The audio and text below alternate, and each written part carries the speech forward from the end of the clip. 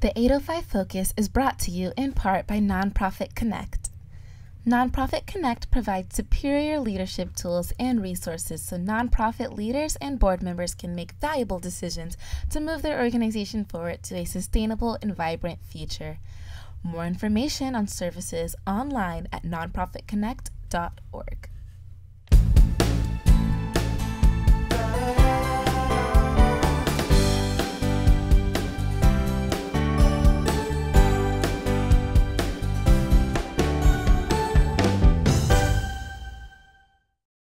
Welcome to 805 Focus. I'm Dr. Cynder Sinclair with Nonprofit Kinect, and we will be bringing you the latest on your favorite nonprofits, so get ready to be inspired. Our special guest today is Dr. Steve Windhager, and Steve is the Executive Director of the Santa Barbara Botanic Garden. Welcome, Steve. Thank you, Cynder. Thank you for having me. I'm so love to be here. I'm so glad that you were able to make it today. You are a busy guy. You have a lot going on at the garden. Indeed, there's a lot going on, and of course it's spring right now in the garden, and it's looking incredible. Oh gosh! It's going to be we have peak visitation almost every day, and we have some new projects that are just around the corner. So beginning in June of 2022, we'll be opening the new Backcountry exhibit, which is a space for kids to climb logs and climb down stones and rocks and explore the backcountry, much the way that we did as kids for many of us. Yeah. Hopefully to inspire the next generation of conservationists. But too often nowadays, kids spend all their time on the screens, playing video games, or if they go outside, at best, they're playing organized sports. Yeah. You don't have the chance to invent your own games, to use your make-believe, and just discover the natural world. So this is a space where children and families can do that together. That is beautiful. And I love the idea of creating the next generation of conservationists. You know, most of us came to become conservationists because we had a deep and abiding, we've discovered the outdoors and developed a deep and abiding love. And we all know that you care for and you protect what you love. So if you don't ever discover that, chances are you won't be there for nature in the future. So this makes sure that we have a way to generate that same interest and passion for the natural world in the next generation. Gosh. So Steve, so tell me a little bit about the Botanic Garden, how big it is, how long it's been there. It's just an incredible place. Well, the garden just turned 96 years old. So we were founded in 1926, and we have been in Mission Canyon ever since that time. We're now 78 acres. We've grown over time as we've been able to acquire some additional properties. We started off as only 13 acres, so it's been a number of growth spurts over the years. We have gardens on both sides of Mission Canyon Road and over 5 miles of trails. And so there's really an opportunity to get lost and discover yourself at the Botanic Garden. Okay, so visitors, tell me about the number of visitors. You said something about peak visitors, but tell me what that means. So we do have some limitations about how many people can visit at any one time and over the entire course of the year. During COVID, we were able to get an extension from the county because while all the other museums in town were closed, unfortunately for them, fortunately for us, being an outside venue, more people were able to visit us. And so last year we had 120,000 people visit the garden. Wow. Normally our limit is around 110,000. And so we're going to be scaling back from where we were last year. But it's a really exciting time to be at the garden. Things are really developing beautifully. Not only do we have these incredible programs on the garden grounds, we also have a lot of programs where we're going out into the community. So in addition to, we have a conservation and research staff of over 23 staff members now with 7 PhDs on staff. And they are working up and down the Central Coast to ensure that native plants and the native biodiversity of our ecosystems stay healthy. And so we're working with managers at the National Park Service, the Department of Defense, the Forest Service, the Bureau of Land Management. We're working with all these folks to help them better manage their landscapes to preserve native plants, which of course at the root, that's what all biodiversity is based on, from the insects and the pollinators all the way up to the grizzly bear.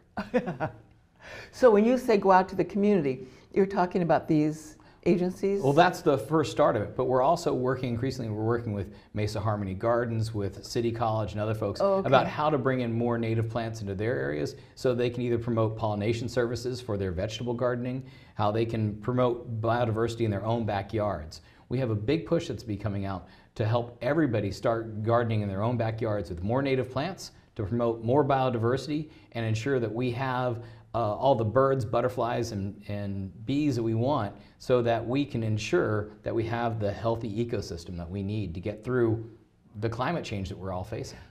Okay, so that's going to help with the climate change. Well, it helps ensure that the species can live through climate change. Of course, planting any plant is a way to pull carbon out of the atmosphere and put it into the soil, and that's an important first step. But while any plant can do that, not every plant can also support the birds and butterflies that it needs. Some plants, if they've come from another continent, they really don't have the ability to provide our local insects and our local birds the food and habitat that they need in order to live. And so it's making sure that we have the right plants for the right critters is how to make sure we have the biodiversity we need to get through this.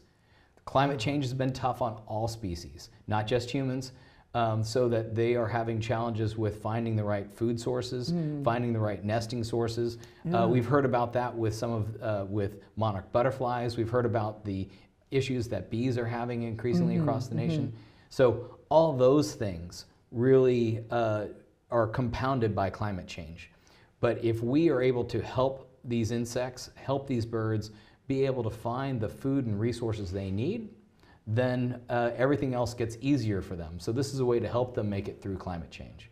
Yeah, and so to do that at the garden is one thing, it's a huge thing, but to go out into the community and encourage just the average person to, first of all, learn what it means to the biodiversity in the native plants, to learn what that is, where do you get them, why is it important, and to encourage that, that's a ripple effect. You bet. So we have both a nursery that's open any day the garden's open. Our nursery is open, so you can come get your native plants here at the garden. All right. We teach you how to plant those plants and how many of our plants are adapted to a summer dry and a winter wet season. So they're expecting to live through the 9 months of drought that we have in California every year.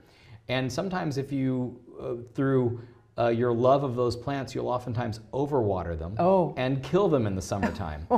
And so we teach people what the right watering regimes are so that they can both conserve water and ensure their plants are healthy and happy and provide those benefits. So we teach people how to use plants, what plants go where, how they can use them best in their best garden. They can take those plants home with them and get them planted and start their own backyard habitat to support all of nature's beauty. Wow, good thing you have all those PhDs. Well, you sure, that's quite the science. Well, and there's a lot of science to it, but the truth is it doesn't take a PhD to do this. It takes just a love of the natural world and a willingness to discover and start being a part of the solution in your own backyard.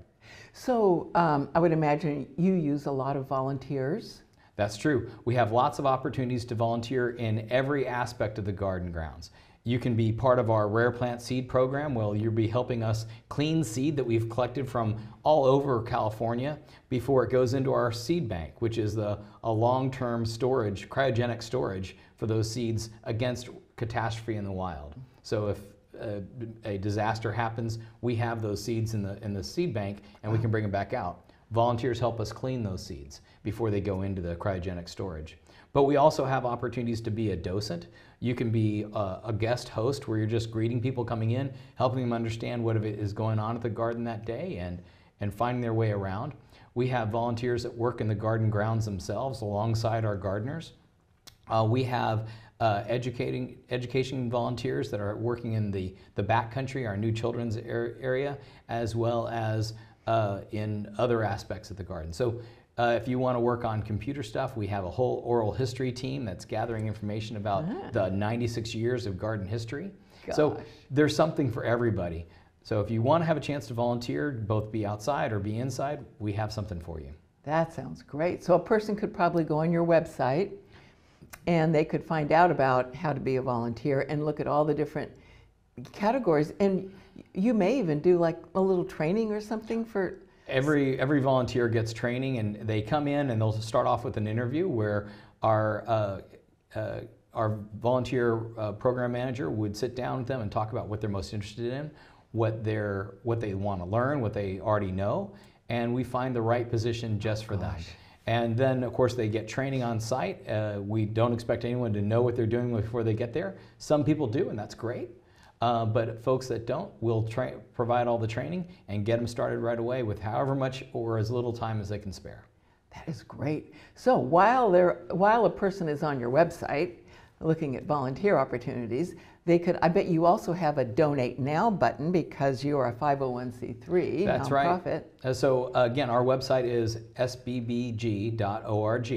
And it is where you want to go to find out all the information about what's going on at the garden. You can make a donation, you can become a volunteer, and beginning the spring, it's also a way to make a reservation to make sure that you're able to get into the garden. Because increasingly, we have more visitors than we can accommodate in the garden grounds, and so you have to have a reservation. You don't have to have a reservation, but we encourage it so you can make sure that you get in when you do visit. So do you also have memberships? We do have memberships, and so that's our members, also on the our members don't have to have a reservation. So that's another way to get in. But it is always encouraged, if you want to just make darn sure you can get into the garden when you want to visit, make that reservation. Gosh. So do you think that a person really can see all the garden in one visit? One day, I mean? In a day, for sure. And again, what's wonderful about the Botanic Garden is that while we do have snacks and some other little things available in our gift store, you can bring in a full picnic. You can bring in all the food and beverage you want and make a day at the garden. And it really does take a number of hours to see everything and really experience it. I would think so. It's so big and so beautiful. You want to see everything. And now with this new exhibit, I can see those kids just going crazy. Everybody probably, but certainly the kids. My hope is that families will want to come to the garden every weekend or some day of the week. Parents will be able to sit down in some very comfortable areas, a place that we're calling base camp. And they get to hang out there, and their kids get to run and play and do what kids do. They're going to be within earshot, but probably out of eyesight, and it gives them a chance to develop and grow a little bit. But I can imagine that over time, you'll see that families come every Saturday, every Sunday morning, or whatever. And that regularity means that the other families are also coming during those same time periods. And as a result, you develop cliques and friendships, and you get to know each other. And that's just what we do. Sundays at the garden. That's great. And so, just before, we were talking about, you were telling me a story about how the kids who... You were worried about them using the cell phones? Well, we were worried, so as we started thinking about the new children's area, the backcountry, we wanted to, a lot of our trustees were worried that we need to make this a cell phone free zone. So that, make some rules. You know, make some rules. We don't want kids playing on their phones while they're out here. We want them to explore nature. So we did a little test. So in 2019, we had a program called Garden Casitas, and these were playhouses designed with nature in mind. And we put them in the area where the backcountry was going to be. And these were just temporary exhibits. We both were able to verify that was this area, which is a little bit of a walk from the main entrance, is it too far for parents and kids? And it wasn't. And we also wanted to test what sort of rules we were going to need.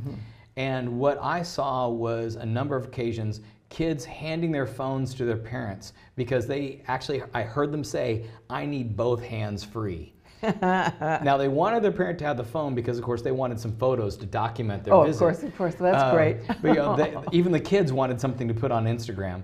But it was amazing that this was being out in the natural world, being able to climb a tree, being able to climb on these cool rocks and other things.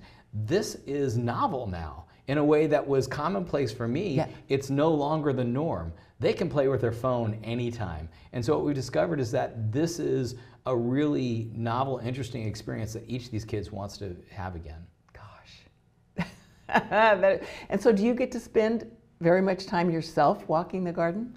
Not as much as I want to. Of course, we are also, I should say, we still have $500,000 to raise towards our $4 million goal for the backcountry. So again, you can go to our website and make that donation there.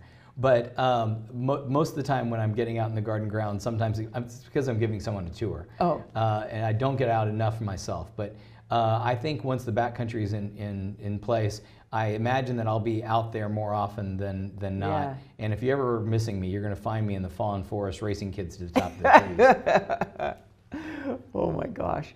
So now talking about COVID and the challenges and the flexibility you had to have and all, and the new sort of partnerships or alliances that resulted from that.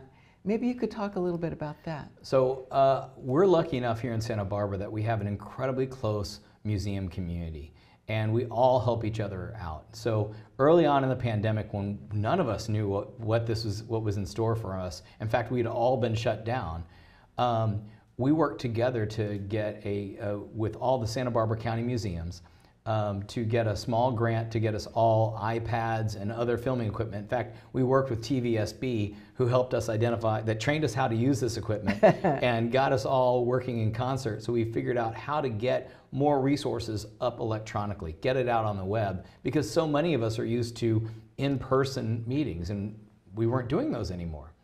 Over time, that partnership has continued to evolve and develop. We still meet every month via Zoom, and have a conversation about whatever's going on at the day.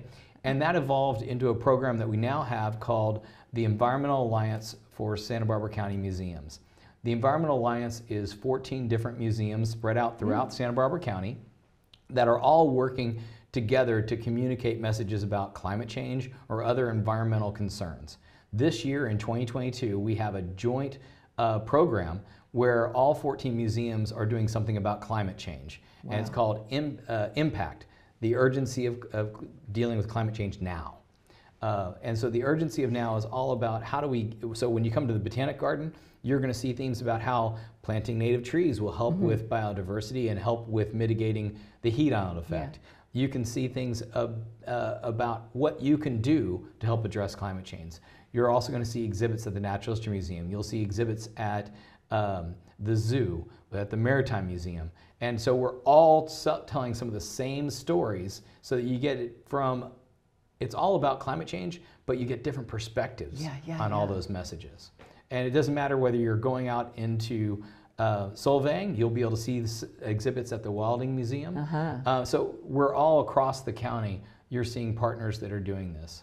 Whether you go to Elverhoy, there'll be messages there too. And so the hope is that by joining together and taking the same topic, but seeing it from different perspectives, we'll better get the message out. Because the truth is, we have to work on addressing climate change. We have to do this as a community. We have to do this as a culture. The time is now. The time was yesterday. Yeah. But as they say, the best time to plant a tree was 20 years ago. The next best time is today. Oh my gosh, I like that. Wow, that is quite an accomplishment. I mean, really, how do they say lemonade out of lemons? Because this is now a collaboration, an alliance that will serve you well into the future. That's right. This is the first year we're doing this, but it's not going to be the last. Yeah. Our goal is to make this part of what we do. And it also supports our community in the sense that many people will be communicating out beyond Santa Barbara. We're bringing in more tourism dollars. Where people are coming in, staying overnight because they don't want to just come to the Botanic Garden. They have to also see the exhibit at the Maritime Museum and have to go into Solvang to see what's going on there. So there's opportunities that I think that will have a ripple effect that's larger. But again, hopefully at the end of the day, they're leaving knowing what they can do to help address climate change and start making a difference today. Good for you. Okay, so Steve, we have a minute or so left. Is there another message you'd like for our listeners to know? I think just to know that the Botanic Garden is more than a pretty place. We are a beautiful place. I hope that you come more than just in April to come to the Botanic Garden, but come enjoy the garden, experience it, but know that the garden is going beyond the garden boundaries. We're going to be able to help you with figuring out what plants need to go in your own backyard, but also that we're working to make sure that all of our public lands, the lands that are in the national parks, the national forests, the community parks, all those are being better managed to promote biological diversity, and that's a big part of what we do. Yeah, so let's hope. And you're constantly adding new things, and so people need to come there often, otherwise they're going to be left in the dust. That's right. Nature is not static, so it's always changing. There's always something new to see at the Botanic Garden. Gosh, well, and good luck with your capital campaign. Sounds like... we're very close. Yeah, sounds like you are. only 500,000 left. Yeah, a little bit of help from the rest of the community will be over the top. Yeah, a whole bunch of gifts, whether they're small or large. Everyone matters. Yes. Oh gosh. Well, thank you so much for all this really important work that you're doing. Cynder, that always a touches pleasure. all of us. Always a pleasure to come visit with you. Alrighty. And thank you for joining us on 805 Focus, and we'll see you next time.